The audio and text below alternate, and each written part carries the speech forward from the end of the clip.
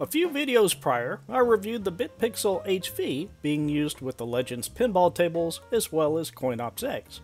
One question that came up a number of times is, will the BitPixel HV work with Pinball FX3 and or VPX tables?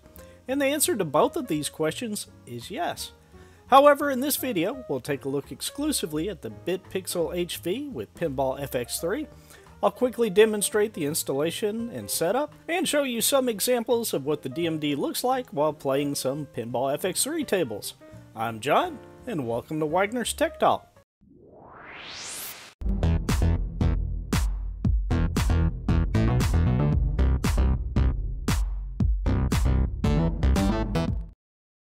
If you visit the Pixelcade.org website, full link below, you'll find clear instructions on how to set up the DMD for Pinball FX3 as well as Visual Pinball. You will first need the Steam version of Pinball FX3 installed. I have a full guide and video on that, which will be in the show notes below and help you out. After installing Pinball FX3, you'll want to download the Pixelcade PinDMD installer by clicking the download link. Now we'll plug in the USB cable from the BitPixel HV into our PC. First, we'll launch the Pixelcade PinDMD installer. Go ahead and click the Next button and make sure your BitPixel HV is plugged into the PC. If you have previously installed Visual Pinball, the VPin main path will be populated for you. If not, you can install it to a folder of your choice. Then hit Next and then click Install. The installation process may take a little while.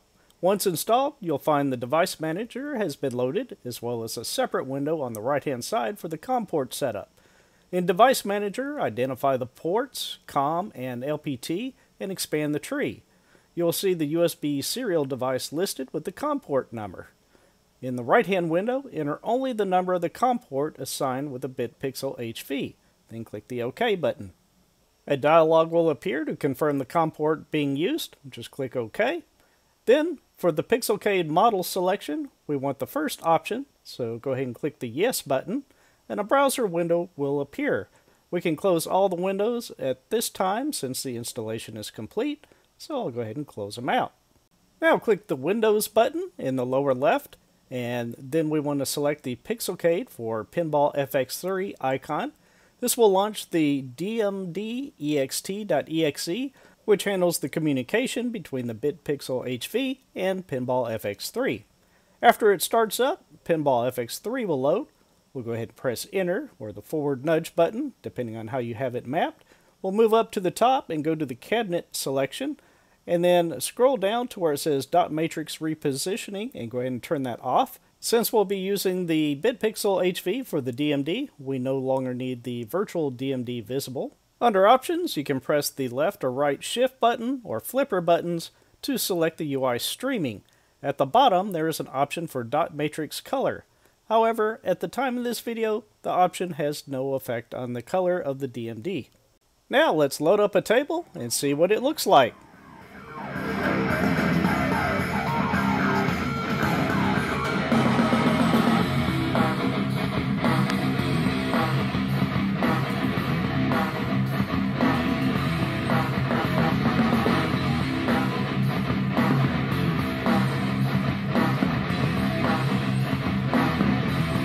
I'll turn off the light so there's no reflection, and pick a sampling of tables to demonstrate the DMD.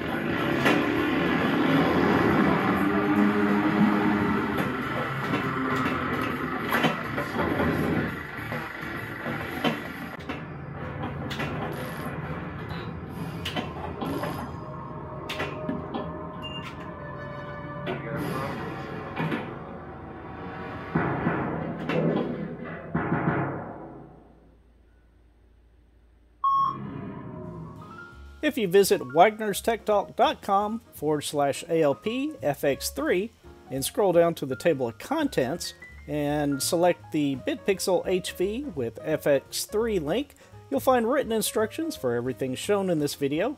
Any new information will be added there in the future as well. I want to thank Al at Pixelcade, who was extremely helpful in reviewing that the information in this video was accurate and correct.